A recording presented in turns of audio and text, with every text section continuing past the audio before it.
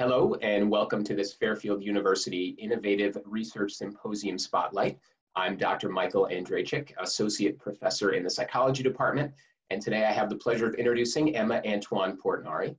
Emma began as a supervised research student in my lab in the spring of 2019, helping me to design and conduct studies related to intergroup relations, implicit bias, and the connection between empathy and helping behavior.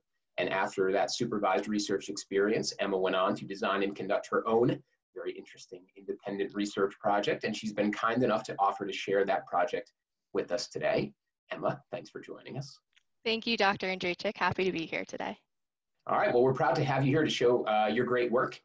Let's start with a presentation of your research, and then we'll follow up with a short conversation. Yes, definitely. So my project was designed to further investigate a phenomenon known as the pro-Black bias. And this is a social bias in which people demonstrate bias favoring Blacks over whites in social judgment tasks.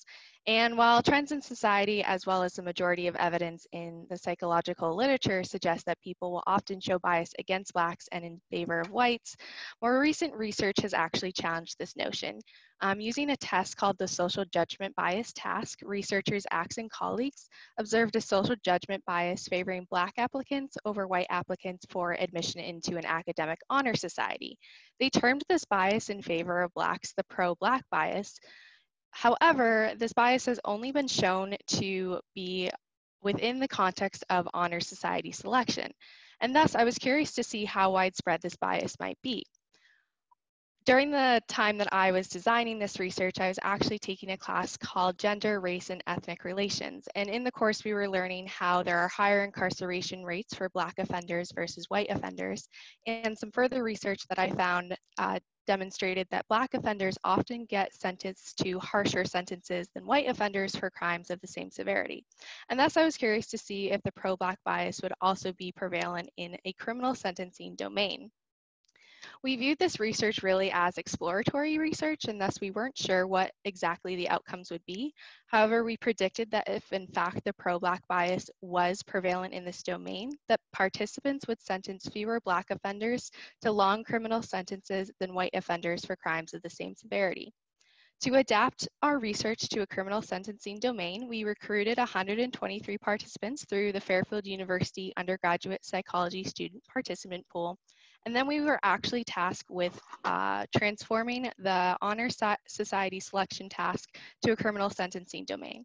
And thus we created the criminal sentencing judgment bias task. In this task, we created 64 unique offender profiles, and we built 32 of them to be more severe and 32 to be less severe. As well, we varied the race of each profile, assigning half of the profiles to offender profiles that were Black pictures and half the profiles to pictures that were of white people. And this allowed us to make sure that there were an equal number of Black and white offenders who committed less severe and more severe crimes. As well, participants also completed a measure of their perception of performance on the criminal sentencing judgment bias task, and as well measures of implicit and explicit bias. So participants were told that they would be tasked with taking on the role of a judge who would have to perform sentencing decisions for offenders of different crimes. They were presented with the screen like this, so they were shown each offender profile individually, provided with a picture of the offender, and then criteria that described the severity of their crime.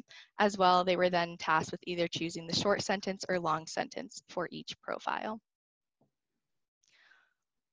Overall, our biggest result that we found was the fact that there was no prevalence of the pro-Black bias in the criminal sentencing domain.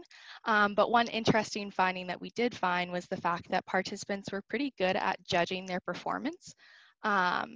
And so what exactly does this mean? So while our results suggested that there's no pro-Black bias in the criminal sentencing domain, they do suggest that people were partially aware of whether or not they did show a pro-Black bias while completing the task. And further, our results suggest that the pro-Black bias might not be especially widespread, and that at the very least it is in fact domain specific. We did have a few limitations to our study. We found an overall lower accuracy rate on our task than in the previous research. And we also found concerns with the generalizability of our study, as our participant pool was only college students. Thus, going forward, we've actually decided to address these issues and run our study again, and we're focusing specifically on changes that will address our low accuracy rates and the generalizability, and we're excited to see what our future research will find. Great. Yeah, thanks for that rundown. A couple questions that I had for you as I was listening to this, and that we've spoken about a little bit before. But where do you go with these findings? It's very interesting. But how do you see this as really contributing to the literature? Yeah, definitely. So it's really interesting. In particular, it kind of indicates that we might need to be more precise when we're talking about bias for and against minority groups. So rather than asking, is there bias, we might have to ask, in what specific domains does bias exist? This insight in itself is really important, since people always sort of assumed that regardless of the domain, people will show bias against minority groups and in favor of majority groups. So it really changes the way that theoretical models should look at bias. As I mentioned before, we also are making changes to our criminal sentencing task, as despite the fact that our original task did function pretty well, we want to make the changes to improve the task. And as I mentioned, we're in the process of gathering that new data, looking at a larger sample of adults, and making sure that our task fixes the limitations that we had before. And I know one thing you said as well was that you maybe one limitation is that you're looking at college students here largely in this first study. So where are you going to get the participants for this new study that you're designing? Yeah, so we're actually using a software. It's called Amazon MTurk, and it's an online software where you can upload your research, and it's able to recruit people online who are interested in completing the study. So it will allow us to get a larger demographic and a more representative sample of the general population. Great. Okay, great. Yeah, so thanks for the rundown. One other question that I had for you, the project itself was very interesting. I think you did a nice job of sharing that with us, but how do you see this as fitting with your goals, your professional goals going forward? Yeah, definitely. So engaging in this research project, I've gained skills that will be essential in helping me with my professional goals. I'm a psych major, and I also am a minor in marketing. So I really look to combine these passions into a career and pursue a job in marketing. This independent research project has had a direct connection to those professional goals in the marketing world, as the overarching focus of the project is on attitudes and behavior, which are really two key components a marketer must understand to successfully market to a target consumer. So also through my studies of social judgment bias, I've furthered my understanding of attitudes and behaviors and the different contexts and the facts that influence them.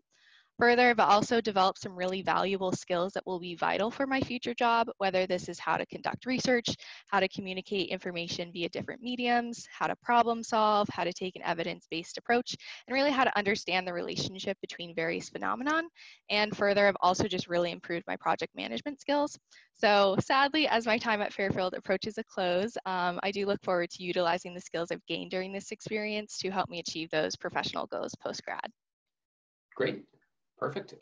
So another thing I like to always ask students about almost any project, can you tell us maybe one particularly interesting or surprising or challenging thing that you encountered as you worked through this project? Yeah, so one of the most challenging aspects I actually found while working on this project was adapting the Academic Honor Society judgment bias task to our domain of criminal sentencing. While the overall premise was rather straightforward, and researchers who made this Honor Society task provided a set of instructions on how to create your own judgment bias task, it still took a lot of work to adapt it to our paradigm. We went through various options for the criteria that would create each profile. We played with different categories of information that would be provided. We changed the scale that each category would be presented on. And really, it was just figuring out what would be the most understandable and realistic to the average person who might not have the most in-depth knowledge of criminal sentencing. Then further crafting each of the individual offender profiles proved to be a little bit more difficult as we went through the different criteria options as for what would constitute a more or less severe profile. And then also trying to make each of the 64 offender profiles unique was a challenge. And as we drew from our conclusions, even though we feel that the task we created might not have been the best adaptation, and thus that's why we're going back to the drawing board and redesigning it before our next round of data collection. And I have to say, prior to this research experience, I don't know that I really understood how much work goes into a study like this and how each study can often lead to a lot of new questions. So it was a really cool experience to experience that and really learn what it's like to conduct a study such as this one. Great. Well, you did a great job with it, so you should Thank be you. very happy. Just one last thing. So I know on the page itself, we didn't have a lot of time to talk about this in the rundown, but I know you mentioned some terms. Pre-registration is something that I saw in there, and open science. I was just wondering if you could tell us or tell people a little bit about those, because I think they're important and sometimes we're a little underappreciated. So what are those exactly, and why did you incorporate them into your project? Yeah, so the Open Science Framework is actually an open source project management tool that encourages and facilitates open collaboration in research.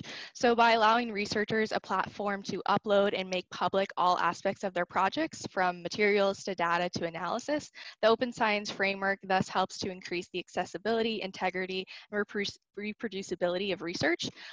Pre-registration is a part of the Open Science Framework, and it involves laying out your study's hypotheses, materials, method, and data collection and analyst plans prior to actually collecting your data. So this was something that we decided to complete in addition to the other Open Science Framework capabilities.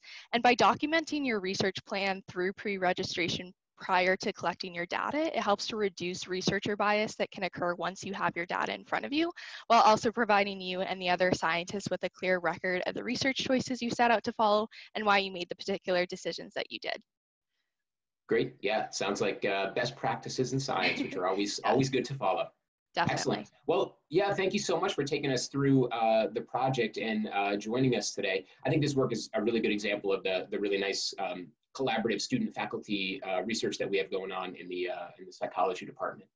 So thanks again, and on behalf of the department and all of the Fairfield community, we thank you for taking some time to sit with us and hear from Emma today. Thanks. Thanks.